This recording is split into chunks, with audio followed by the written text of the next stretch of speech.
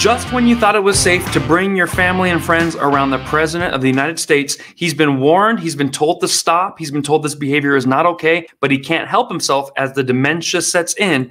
Joe Biden sniffs again.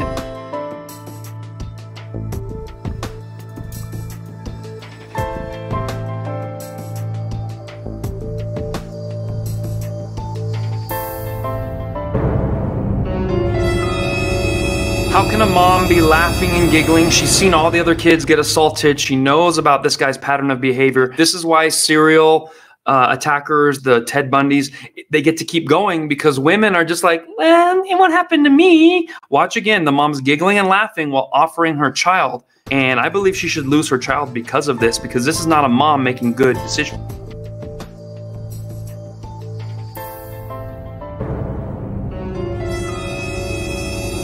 So not every mom is qualified to have a child, and obviously we see a mom there. She's more into the power. She's intoxicated by being around a Democrat, someone who might be able to do something for her, maybe steal some money from a taxpayer and hand it to her. So she will offer her fourth-born child. And you see the child's going like this, putting his hand like this. This is an international sign of discomfort. If this were a dog kind of backing away or growling, we would know what to do. But for some reason, when it's a child, these parents, they have no idea. Democrat parents, I mean, she's probably like, I'm just waiting till I can add some hormones and change this thing's gender over here. So our hearts go out to that child, and hopefully that child makes it.